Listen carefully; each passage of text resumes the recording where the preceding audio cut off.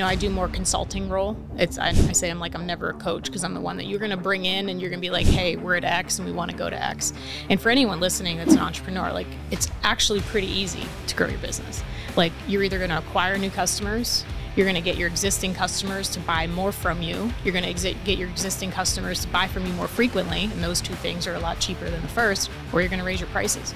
Like, all roads run through that, and it just depends on where you are. Do you have a customer acquisition strategy, or are you just posting and hoping on the internet and allowing people to do word of mouth, but there's no strategy behind it? What it is, Brad Lee, back again with another episode of Dropping Bombs. Today in the studio, folks, as always, I got a real treat for you. Candy Valentino's in the house. Hi, Brad. Thanks for having me. Thanks for coming on. Now, listen, Valentino, is that an Italian name? That is, yeah. And that's your real last name? Yes. Because that sure sounds fancy. I can show you my driver's license. Is your middle name Dandy? No. Wouldn't that have been great? No, that Candy wouldn't be. Dandy It's Valentino. already bad enough with Candy. Candy Valentino, best-selling author, business growth expert, and financial analyst. You started your first business before you could even order a drink. Yeah. 19. What were you, 19? 19. What business was that? I started spas before they were like a thing, salon and spas with massages and facials and all that stuff. Really? Yeah. Were they successful? Yeah. You know, one day I said, I want to start a salon called Felonies. Okay. And it was going to be treatment so good, it should be illegal. I love it. That's really good. And, massage chairs while you're waiting, shoulder rubs. Like, I go to this place, it's not a fancy place, but every time they're done cutting your hair, they'll just knock out a quick shoulder rub. Yeah. I'll be like, I'll give you 50, just keep doing that. Exactly. It's the best part. Yeah. So it's like, there's little things you can do at these salons that'll just like make them stand out. Not just the stylist, but the freaking services. That's all we did. And then I was going to obviously have some tanning beds and tanning booths in there, and then sell bikinis. Okay. Because, it's what, $5-10 worth of material. Yeah. They have great margins. Great margins. We had tanning beds when they were out. Like then they went out of style. So Are they out now? Yeah. Well, this is fresh from Necker Island. This is not a tanning bed color. But if I am doing something, I think tan fat looks better than white fat. I agree. So I don't know that they're out. Are they? Well, they're not, because there's a lot of studies. That's why we pulled them out. So you had to have a lot of liability insurance because of all of the skin cancers. Oh, I'm talking about like spray tan too. Oh, spray tan. That's totally in. No, I mean, back in the 90s, I don't we lay had in a tanning bed. Yeah, we had tanning beds. There are beds where I go spray tan sometimes, but I don't even spray. Like one time I bought a membership to where it's like I could do it as often as I wanted, but I found myself doing it once every couple months anyway. Exactly. And plus I'm from Vegas, so it's always sunny here and we usually get tan by ourselves. So it was a spa. And did you sell those? Yeah. And then you just kept doing business after that? So in the midst of all of that, right? Because once I developed customers and figured all of this out, because I got an SBA loan. I had a 6-week run rate to figure it out. I had 7 employees to start, and I had 45 days where I was going to be out of money because I didn't come from money. I grew up in a trailer, so I just had to figure this out. Did you grow up in a trailer? Mm-hmm. Where at? Yeah, in Pennsylvania. Yeah, so my dad had an 8th grade education. My mom dropped out in 9th grade to have me. And so life was more about survival, right? So starting a business in the late 90s for a female that wasn't married, everybody would come in and be like, where's your husband? Or where's your dad? And I'm like, nope, it's just me. And so I had to figure out really quickly how to build a business, and I had a lot of leverage to do it. And then what I realized was the customers would come in and they would ask, like, what do you have on your hair? And what skincare and what lip gloss is that? So then I just started making our own products and having candles and body scrubs. And then we went into jewelry and all these different lines because we already had a built-in audience. But this wasn't like perfected. This was all just kind of happened. So I was doing that, got some success by my early 20s, and then started a nonprofit in order to give back. So in those 20 some years before I exited, I had a lot of different businesses and lines of revenues and things that I got involved in. And then I was real estate investing. I got my first property when I was 20 in a foreclosure. So I was doing real estate investing through those 20 years too. So you had those spas the whole time? Mm-hmm. Yeah. 20 years from 1999 till 2019. I wanted to be done by the time I was 40. That was my goal. That's wonderful. That's what I did. So you've learned a lot. I've learned That's what makes you the best-selling author and business growth expert that you are. What about the financial analyst? So the financial analyst is more about business finance, right? That's kind of my strength. That's what I found I really was good at, was where a lot of people were focusing on maybe sales or team or different avenues inside of business. What I realized I was really good at was the numbers. And what every good business has in common is they know their data, they know their KPIs, they know their metrics, and they know their numbers. They understand business finance. All decisions in business should really run through those two avenues, data and numbers. And so I realized really quickly that I was good at it, and I love that. I love it. And then I was taking that same talent that I guess I developed, and I was applying it into investing. So then I started investing in properties, long-term holds, short-term holds, Airbnbs, flips, you name it, and was doing that while I was running the business. Still no husband. I got married in there somewhere. Yeah. All right. So husband and got now. divorced in there. No husband anymore. No husband now. So you found one. He didn't work out. What happened there? So I was 23 when we met. He was 36 because as a 23-year-old, I had already had a level of success. I had a lot of ambitions. I had a lot of goals. It was really hard to find a 20-something-year-old guy with the same ambitions and goals. So I thought older, somebody that has established, had a business. But, we didn't know a lot of the things that we know now, and especially a 23-year-old. I certainly didn't know a lot of the things that I know now. And so I missed. And like what? What do you know now? I know that you should not rationalize any red flags in a relationship. I know that you should not fantasize about somebody's potential. I know that you should see somebody for who they are and not expect them to get better or change or grow or evolve. I know that you should never put up with abuse, whether that's emotional, physical, in any way. And I don't think that I knew that coming from the environment that I was in. Did you get abused? Yeah, it was a pretty... Physically? Once or twice, but, Was it most mental? Cops were there. I'm sorry? Was it mostly mental? Yeah, it was a lot of emotional. For somebody that presents myself, I can't believe we're going here on this podcast already. For someone that presents myself. You've never heard my podcast? I did, but I didn't think we were going to go here. For someone that presents themselves as strong and independent, and I am those things, it was very embarrassing to allow that to happen because why didn't I see it? And, you mentioned something earlier when you were saying. Because you loved them. Right. But you also rationalize it. Love is blind, though. Yeah, it is blind. But also coming and you already said it. Like you loved the potential. Like what if he could have been this, and what if I could just get him here? Yeah, it's almost like a project, right? And when you come from an abusive childhood, I think you find almost like sameness in a chaotic relationship and in a chaotic environment. And then when you're with someone older, then you start to second guess, like, well, wait a minute, he must be right. I must be wrong. Like, okay, maybe I'm crazy. Like you start to second guess all of these things because you're told, just like you said, someone's chirping in your ear all the time. Like when you have someone chirping in your ear all the time that women shouldn't be strong and they should be quiet and they shouldn't have ambition and you shouldn't want to achieve and grow, you start to listen to that. Is that what he say? That's what he would say? I mean, that's some of it. Well, then why would he pick you? Exactly. Well, so this is the thing. When you mentioned this about men and women, about men being the providers, I think that there is a thing with men that, especially successful men, they might see a woman that's successful because it's different, right? I literally said to him on our third date, I'm not the type of girl that wants to get married. I'm never going to change my last name. I don't want to have kids. I want to build a company and like do something with my life. I just want to make sure you're okay. And he was like, yeah, let's go. This was what date? Third date. Why are you getting so serious so quick? Because I could kind of tell, like with him being older, I just wanted to be like honest with him, Well, if he was a closer, he could have changed your mind on those Well, I think that's what he thought. So then that is basically what happened. So then it was more of like, I was something to acquire. I wasn't actually what he ever wanted.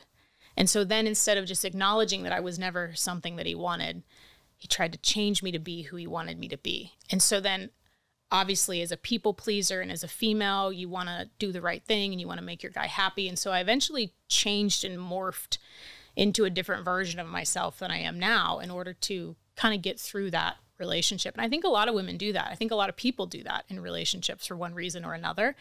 And And I'm just so grateful that eventually the pain of the unknown was less scary than the pain of what was, and that I was able to get out. How long were you guys married? Too long. We were together a total of 15 years. And married 9. So how long ago how long have you been free? 5 years. So you're way over it now. 6 years. Oh my gosh, yes. There's no still phone calls, booty calls. No. It was a hard stop. Late night texts. No, because you know what? It was one of those moments where, I was so fearful. Thankfully, not financially. I know a lot of women that are in bad situations because financially they have to be. I wasn't in that situation, thank God. But I still was so worried about public perception. Society still makes divorce and divorced women this red X that you wear on your shoulder. And so I was so worried about that I think between that and living in the area that we lived in and a lot of people looking down on divorce, that I really thought, okay, I don't want to be one of those people. And so I traded a lot of my life, a lot of my time because of what people thought. And meanwhile, I was never that person. Like, I never cared what people thought, especially a female. I had to not care because I was always paving the path and always being different than everybody else. But just anyone listening, that's one thing I would share is if you have a gut instinct or if you see a red flag, don't rationalize that. And by all means, anybody that's in an abusive situation, you got to get out because it's probably far worse than you even realize, because when you're in the container, you can't really see it for how bad it is. Yeah, I would agree with that. Matter of fact, I'll even give you the old bomb because no one should stay in an abusive relationship. I just sometimes question what people's perception of abuse is. Right. Because sometimes it's like, dude, that ain't abuse. Right. Well, he said, that I should lose some weight. That ain't abuse. That ain't abuse. No. That's honesty. Right. If my wife started to gain so much weight that I'm now not attracted to her, I would say to her, it's time for you to lose weight. It's time for you to go to the gym. You got to start coming to the gym with me. You can't be this way. And you can do that. To me, that's honesty though. Some people would say that is abuse. No. Now, if that's fat shaming, you're shaming her, Brad. Yeah. Let her be her. I don't agree with that. I think two people should communicate. Mm-hmm. And sometimes that communication's tough. Absolutely. Especially if it comes to guys who want open relationships. Mm-hmm. I think you should communicate that. Yeah. And if they don't want to and you end up divorced, then you should be. Why? Well, because, they don't have to like the same things you like, but that's not abuse. Right. But anyway, I think that's the only thing I would caveat with that and make people really pay attention to is, don't just claim it's abuse. But if you're in an abusive relationship, an actual abusive relationship, physical, mental, emotional, doesn't matter. Yeah. You should get your ass out of it. Yeah. Before that happens. That's right. Because a lot of times, man, you could end up in a worse situation because you didn't leave. Absolutely. I know of stories where women have killed their husbands and vice versa. Yeah. Scary shit. It is. Think about it. So you got out of it though. Yeah. And then you said you felt ashamed because you were too smart for that, but you got suckered in. Why would you care? I just think, again, it's sometimes we, unfortunately, as much as we're wired and as achievers and as people that do things, we know not to do that, but you still sometimes get sucked into it. Of course you do. And especially but why beat yourself up over it? Right. Yeah. Well, I don't now, but I certainly did. Now I'm in a great relationship. So it's allodoxophobia. Have you ever heard of that? No. No one ever does. No. Look it up. Is it the fear of other people's opinions? Yes. Yeah. It's like everybody has it to some degree. Yeah. And if I could cure the world of allodoxophobia, I think we'd have a whole bunch more happy people in the world. Because most people's misery comes from other people's opinions. Yeah. It's the craziest thing I've ever seen. I'm cured of it. I don't really factor those in too much. Yeah. Like I say, everyone has it, including me. Yeah. But I think if we can get rid of that. So tell me about this business growth expert. If I want to grow Lightspeed VT, would I hire you to come help me grow it? Do you operate as a business growth expert? Yeah. So, I don't, I do more consulting role. I say I'm never a coach because I'm the one that you're going to bring in and you're going to be like, hey, we're at X and we want to go to X. And for anyone listening that's an entrepreneur, like it's actually pretty easy to grow your business. Like you're either going to acquire new customers, you're going to get your existing customers to buy more from you, you're going to get your existing customers to buy from you more frequently, and those two things are a lot cheaper than the first, or you're going to raise your prices. Like all roads run through that. And it just depends on where you are. Do you have a customer acquisition strategy, or are you just posting and hoping on the internet and allowing people to do word of mouth, but there's no strategy behind it?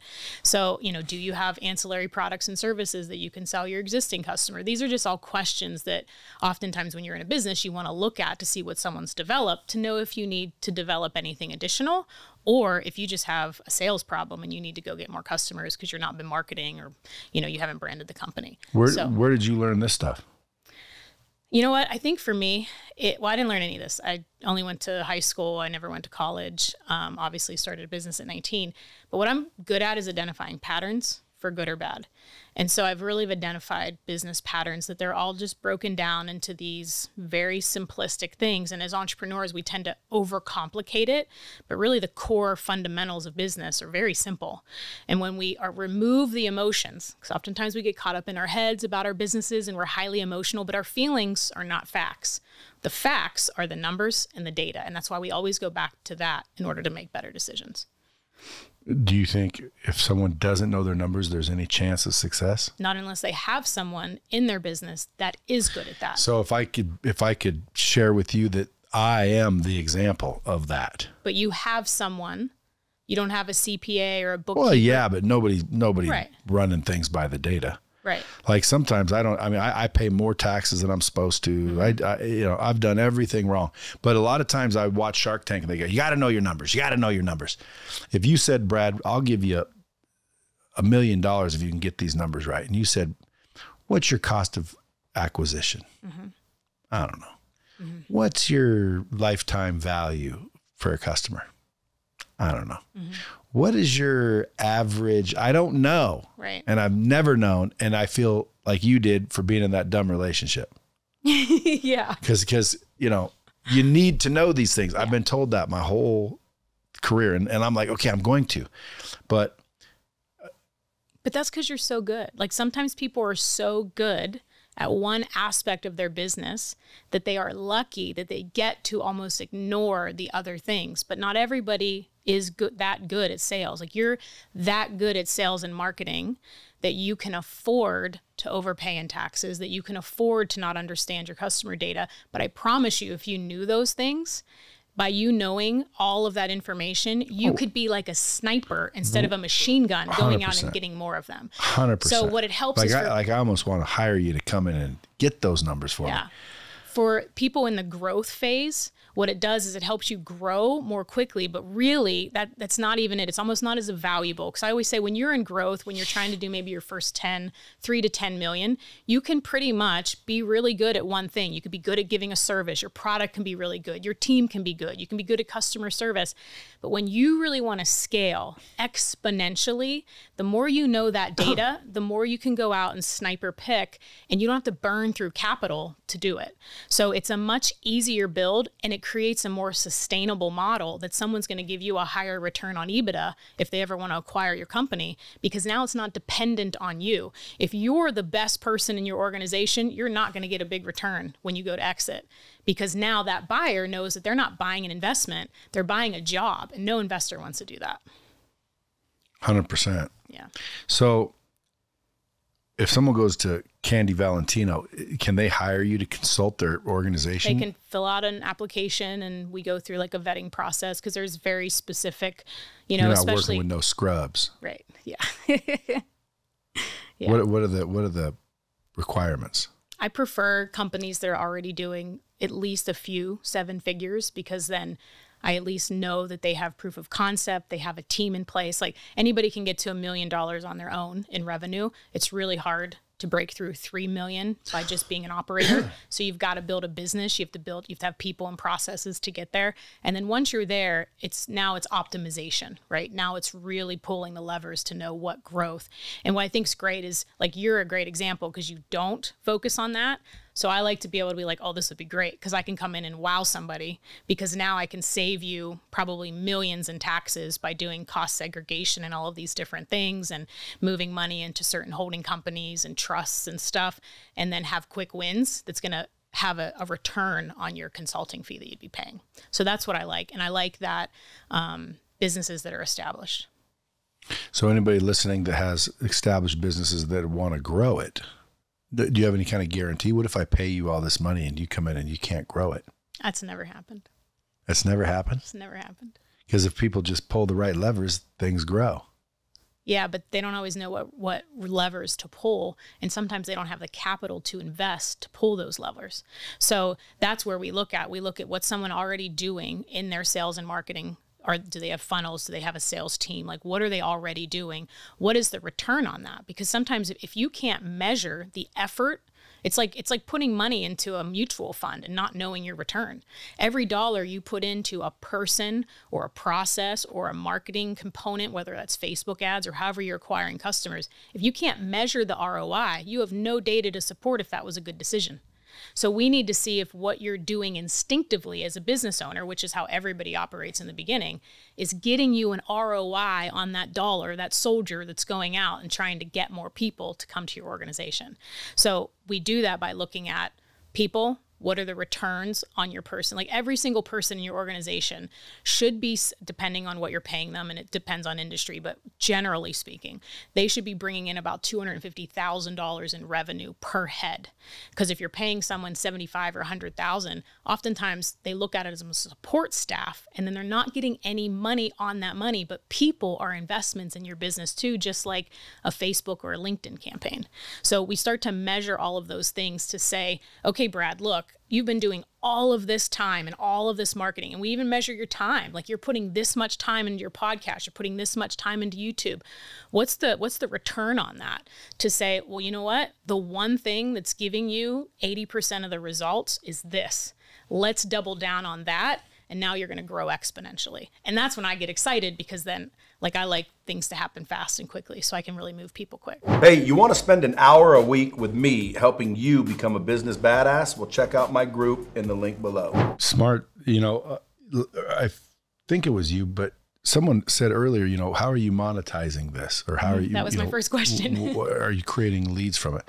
And I'm like, no, not really. I wanted to build it first. Yeah. That's the type of thing I'm talking about. Like, you could come in here and say, Brad, this podcast you have, you could be doing 1,000% more business just by utilizing and leveraging the podcast, which exactly. I hardly ever do. People usually will say, I didn't know you had a training system. I didn't know you had this and that and the other thing, because I don't take advantage. Right.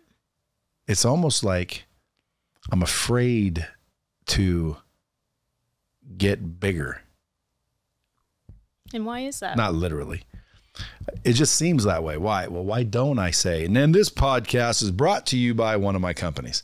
And by the way, if you're in need of I always just think to I just don't think of it. Like, yeah. I'm having a conversation with you right now. I don't realize this is an episode. Mm-hmm. I'm not thinking of the customer, of the listener. I'm thinking about what do I want to ask you, and what does that lead me to? And right. And then at the end, I realize, oh yeah, there's going to be people listening to this. And so, now I'm starting to get a little bit more prepared and ready to start leveraging all of my, I call them assets. Right. Because it's like you said in your training program, right? You have within the training program, if you like this, you can go here and join this mastermind. Or if you like this, like, you have that baked in. All you're doing is taking that same mechanism and doing it in this format. Because unfortunately, what happens is if people don't start doing an ROI on their time, they start just doing shit that doesn't matter. They start majoring in minor things. They think they build a business, but what they often actually created was a job. If you're not intentionally... That's terrible. It is, but I see it all the time. People think that they're a business owner and an entrepreneur. And I'm like, bro, you're self-employed. Like, if you don't show up to work tomorrow, you're not getting paid, your done. people aren't getting paid, there is no company. You built yourself a job. And I want to caveat that that's okay. Like my dad was self-employed mechanic. Like he didn't want to have people to manage. He hated having to tell people what to do and look after their work when they were fixing on cars. There's nothing wrong with being self-employed, but you got to know what you're building, and you have to have that vision of your life. Like, do you just want to do this forever? Because at some point, if you don't have an exit, like I did, like if someone pays you for an asset that you built, you're just going to put a sign on the door that says closed, and then you're not going to do it anymore. Or you're going to give it to one of your kids, or like, what is the intention behind what you're building? And when we have that vision, we can reverse engineer all of the different components and fundamentals and valves that we need to turn in order for you to get there. How many zeros did you get when you exited? A lot, but I actually undervalued. So this is another thing, and this is why I think I'm passionate about it. One of the reasons I'm passionate about it. Number one, when I was very early in my business, I learned that less than 2% of all female entrepreneurs ever break $1 million. Okay, less than 2%, $1 million in revenue, not even net. Yeah, but believe it or not, I read somewhere, very few businesses even reach $1 million. Yeah. It's like, really? I used to know the specifics of all businesses, but what's ingrained in my head and I wrote about in the book was it was 2%. And of that 2%, get this, less than 1/2% of all of that 2% will ever exit. So I looked at it as opposed to seeing the 98% that never broke $1 million and the 99.5% that never exited. I looked at like, well, what about the 2%? What do I need to do to be in the 2%? What do I need to do to be in the 0.5%?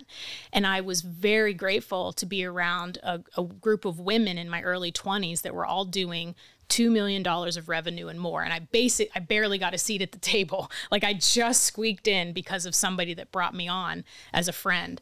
And I learned so much from these women that were doing 30, 50, $100 million in revenue, that instead of looking at, and I think this is something everyone does, rather than seeing all the people that don't do it, or they're not successful, or they're not billionaires, or they don't achieve this goal they're after, what about the people that do? Like there is proof all around us that you can be successful. And every story we hear about people successful have overcome some shit. They've done some things. They made stupid mistakes, but yet they still move forward. And I think that's something so important for everyone listening, wherever you are. There's proof all around you that you can do it too. You're the only one that's stopping you. Another fact. So this financial analyst, to me, when I hear the word analyst, that's what's confusing me. Like you look at people's numbers and then give them some sort of report. So financial analyst, if I'm being fully transparent, I think started popping up because I started writing about investing. And they're like, well, really, you're a financial analyst. And I was like, okay, am I? You know, like I don't have a degree for any of these things. So when someone gives you a title, I'm like, I guess I've been investing in wealth for 20 some years. So, okay. But I guess there is an angle there, because when I work with someone, you've got to, I look at the numbers. Like I sit with someone, we talk about it, but then I want to see your P&Ls. I want to see your balance sheet. I want to see. What are those? That is what someone should look at every single month in their State of the Union meeting. So anyone listening, if you don't know what that is, it's something I wrote about in my book. You guys don't know what that is. Stop listening and go to work. Yes. Every single month, if you did nothing but this. So anyone that thinks your numbers are scary, I don't know all this data, I don't want to learn any of this. If you just started with this, set a 2-hour date with yourself. Go to your favorite coffee shop, hotel, wherever you like to go. Take your P&L, your balance sheet, any of your CRM information or your POS, whatever you're using to run your business. Take your bank reconciliations and start to just look at the numbers. What about cash flow statement? Cash flow statement too. Yeah, income statement, cash flow. Take that in there. It's just like going to the gym. If you want to get a great body or you want to run a marathon, you got to take the first mile. You got to pick up the first 5-pound weight. If you don't ever do this and start to just digest your numbers and understand what they are, not only does it inhibit your growth, but it opens you up to embezzlement, which I was embezzled from, and fraud, you never think thefts. you will be. You never think you will. And I was like, I love this. Numbers are my thing. So I loved my numbers and I still missed it. I still reviewed every single month with my controller, who was a full-time accountant. I still reviewed all of the stuff with him. I hired a controller here one time, Yeah. and she gave herself a raise. Oh, yeah. Because did she have power to sign checks too? No. So how'd she do it? It's automatic. Oh. Like I when I sign payroll, I see 362,000. I don't see everybody's individual shit. So it wasn't significant enough to spike it for you to look? Oh, it wasn't that much, but still, dude, you gave yourself a raise? Right. Like that's embezzlement. That's embezzlement. Yeah. Yeah. You can't give yourself a raise. Yeah, absolutely. So, but you know, somebody told me I was 21 years old. He was a real estate investor in the small little town that I was in. His name's Rick. And I was in his office and I was talking about all these things that I wanted to do. And he had billboards. I was starting to do billboards. I was starting this whole marketing campaign because, again, late 90s, early 2000s, we didn't have the digital marketing like we have now. So it was billboards and radio and TV and newspaper. And I was doing this 6-figure campaign because I was going all in. And I remember him sitting there, and he's been in business a long time. And I said, what are some of the things that you would tell me now? Which is kind of why the question I ask at the end of my podcast are, what would you do now if you lost it all? What are some of the mistakes you've made, the advice you would give? He said, Candy, no matter what you do, always sign your own checks. He had a family friend, like a person that he took on vacation with, felt like a grandmother or a mother to him for 25 years. Was just taking a little off the top, and that little turned into $500,000, almost $1 million, somewhere in that range, that he just wasn't seeing because he wasn't paying attention because he allowed someone else to sign. Still to this day, nobody does a wire without me looking at it. I still sign checks if they go out. I still review because no one will care about your money more than you. Period. So if you're not, what if you have a partner, then you are your partner, or do you double check your partner? If you and I were business partners and I trusted you 100%, I would still be looking, because the number one reason businesses fail outside of sales and money is bad partnerships. So I would still be reviewing, and I would make it fun. I'd be like, hey, we're going to do this, every month. We're going to sit down. Let's do it in Cabo. Yeah, exactly. And write it off, because you can do that. So then those are all the fun things, we always talk about, like with receipts, like making sure that, God forbid, you ever have red flags or you get an audit, that everything is customary and usual for your industry, that you can justify any expenses that you take. These are all things people don't think about when they're building, because they're just looking at a transactional number that they want to grow. What the brain can't measure is what you can lose from a lawsuit, from fraud, from fire, because you're not paying attention to your insurance and you're underinsured, which I also did. So there's so many mistakes and missteps that people miss because they're just focused on revenue growth. But there's a lot of things, including revenue growth, that we can prevent you from happening within your business, that those things are what will cripple it to the ground. Pretty smart, aren't you? Oh, Candy Valentino. Well, I wish you weren't so good, but then I probably wouldn't want to hire you. I just need somebody, by the way, if anybody's listening, I'm looking for specifically right now a controller. Because to make my point, I've never really worried about the numbers. I always thought when they get big enough, I'll worry about them. Like, who cares? Like, what's going to happen? Then they got fairly decent sized, and I'm like, who cares? Who cares? But now I'm getting to the point where I do care, and I am starting to get these numbers, and I'm starting to realize some things like, man, I should have been doing this from day one. I bet you I missed a ton of stuff, and I would have saved a ton of stuff had I been paying attention. We have I provide alcohol for employees. Okay. Beer, alcohol. Okay. Why? Well, it's not against the law. If they want to have a drink, have one. Yeah. But so I supply it. Well, I keep seeing, this beer budget basically increase. And to a point where it's like, how much do we spend on beer? I didn't know. I don't know.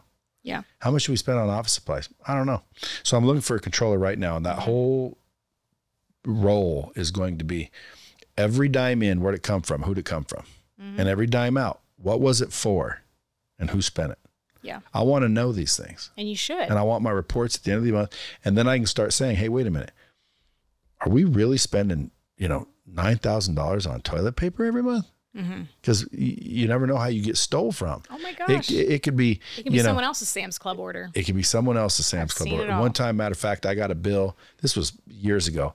And somebody went to Lowe's or Home Depot or something with a Lightspeed credit card. I'm like, why do we even have a Lightspeed credit card at Home Depot or Lowe's or wherever it was? And somebody opened up a credit card and charged like $19,000 worth of backyard furniture. Mm-hmm. So two things. And by the way, never found out who did it.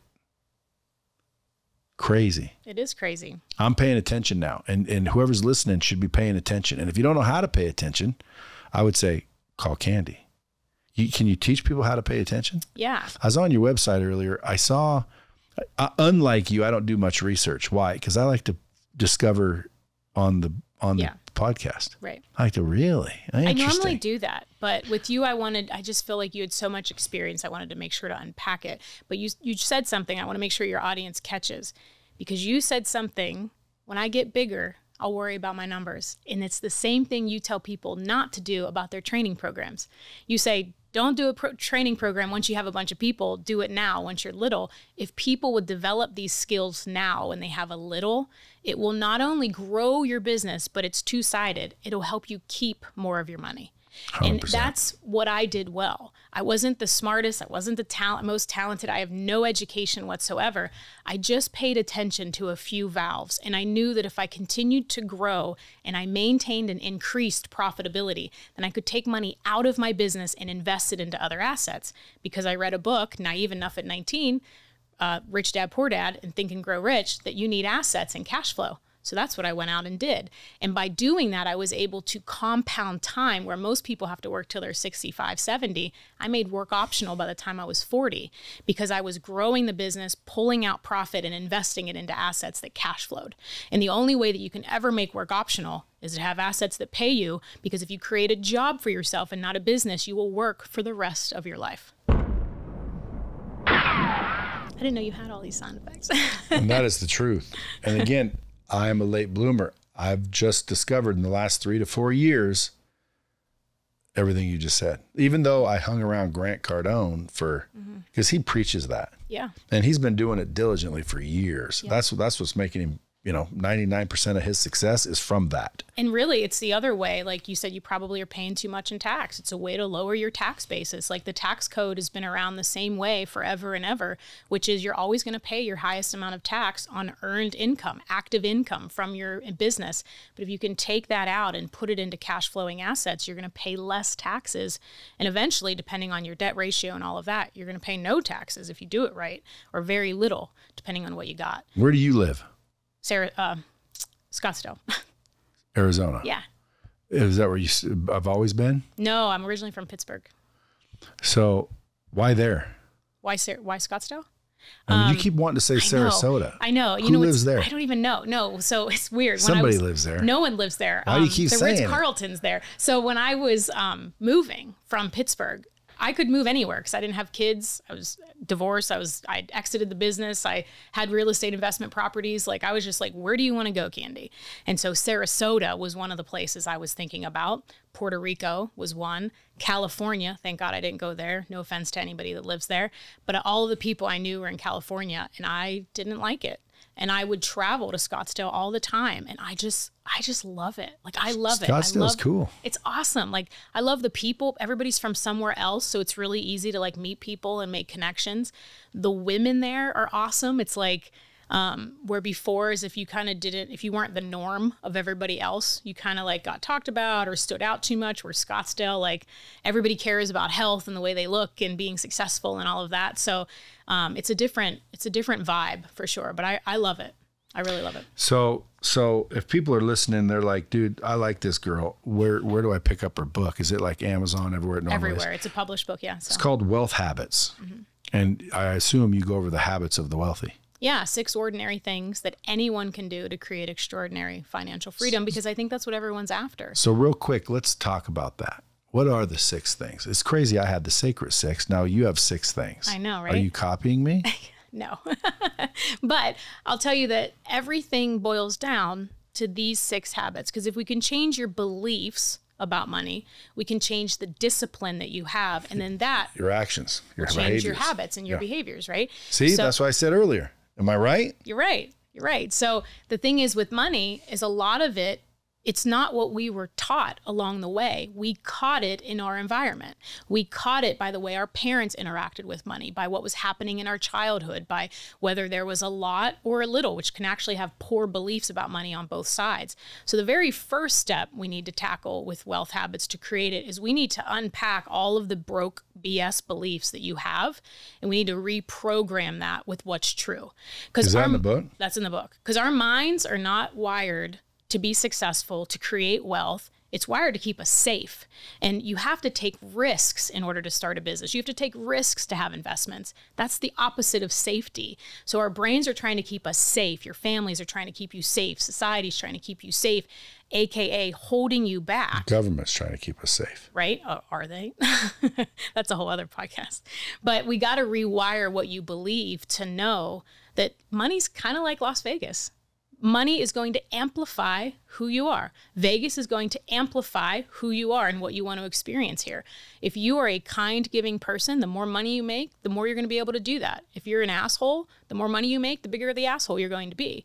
So we have to first reprogram that money is not evil. It is not bad. It is a vehicle that can give you the freedom to bless whoever you want, go wherever you want, do whatever you want. But it's the only way that you can really truly have freedom in your life, that you're not punching a clock or you're responsible for filling out a slip to take a vacation with your family. Then from there, we go into self-education. And it's interesting, you touched on it because I have this is a whole habit in the book about always learning, always evolving, always continuing your knowledge. Even if the smartest person right now thinks that they don't need to learn, they will never continue to grow, evolve, or increase their net worth. You always have to be learning new things. So I take them through a framework of good quality self-education because I don't have any fancy education. Then we go into earning your way to more wealth, which of all of the Forbes 400 richest people that I researched for the book, 75% of them all had one thing in common. They or their family had money from a business. So 3/4 of all of the richest people in the world created wealth first through a business. So we break down how to actually earn more money so that you can then save money to invest. Then we talk about cash flowing assets, how to invest, and then the final piece, because this is something that I did, about how to give your way to more wealth. You know, I started a nonprofit when I was 26. I donated the use of a building that I owned to the charity. We've saved tens of thousands of animals' lives to date. And we have programs for at-risk youth, kids that are in the foster system and kids that are abused. So we rescue and heal animals. And then through their stories, we rescue and heal humans to end the abuse cycle. And so it's all about contribution. I think it was Tony Robbins is more credited to doing it in this, and he does a phenomenal job with it in this generation. But Maslow's work on the 6 habits, of the 6 human needs, was really instrumental because, you know, you've got significance that everybody, especially right Vegas and successful people are trying to get significance and ego. We've got certainty, we've got uncertainty, we've got love and connection, and then we've got growth and contribution. But what Maslow missed, and I don't think anyone, we searched to make sure that this was my work, the one thing that I found was that there's only one human need that provides all of the others for you, and that's contribution. When you contribute and you give to something beyond yourself, something happens and shifts that creates significance in your life. It creates certainty because you know you're making a difference. It creates uncertainty because you're doing all these new things. And it creates a love and a connection that you can't receive without first giving. And it creates a lot of growth. And so we talk about that and how to make a pledge to give 10% of your money, to give 10% of your time, and to eventually give 10% of your wealth at your death. That's like a tithe. Right. What is your spirituality? I believe in God. You know, I always say to whatever that means to somebody else, no judgment. But, you know, I've always tried to deepen that relationship with Christ and to walk the walk. And do you know his name? I'm sorry? Do you know his name? Well, they call him Jesus Christ, but. What's his name? Yahweh? Is that his actual? That's the big guy's name. That's the big guy's name. I don't know. What is it? That's more than most people know. What is it? Yahshua. Yahshua. Some people will say it's Yeshua, but whatever. Yeah. Yahshua. Yeah. Good. So that's interesting. You're a smart cookie. Now, a lot of people would say, Brad, that's like, what do you call it? Chauvinistic to say cookie. I would have said that to anybody. Oh, I didn't pick up on it. But you're smart. You're smart. And what's funny is, it usually takes a lot of experience to get these kind of smarts. So that's why I started this podcast, is to get the knowledge from the people who have it to the people who need it. Because a lot of times, man, they're just missing the right information. Mm-hmm. That's why they're paying too much in taxes. Nobody sat me down when I started this company and said, Brad, let me mentor you. Let me show you the way. I probably wouldn't have listened anyway. But I wish someone would have. And, I'm going to get your book and read it, because in my mind, I just said this the other day, if you really want to be successful, it's going to boil down to three things: your mindset, mm-hmm. your skill set, and your habits. Yep. So wealth habits is something I need to get into. I just started discovering, cash flow, passive cash flow. Yeah. And now I'm like, what else can I get? Storage facilities, apartment buildings, but what else is there? I'm starting to get into that now that I'm getting old. Well, if you want to buy a storage facility, I have one for sale. So, do you really? Yeah. Why are you selling it? My dad and I are involved in it. It's a long story, but with his health and stuff, he's been the one that's always handled it back in Pennsylvania. And with him being in a really bad. Can you send me the deal? Yeah. Yeah. I'll send it to you. I'd be interested. They're rare, really hard to come by. So. Can I get a good deal, or are you going to whack me? I'll show you how to write it off and not pay anything for it if you do it by the end of the year. Now, so those are gonna expire. How can the Bomb Squad help you?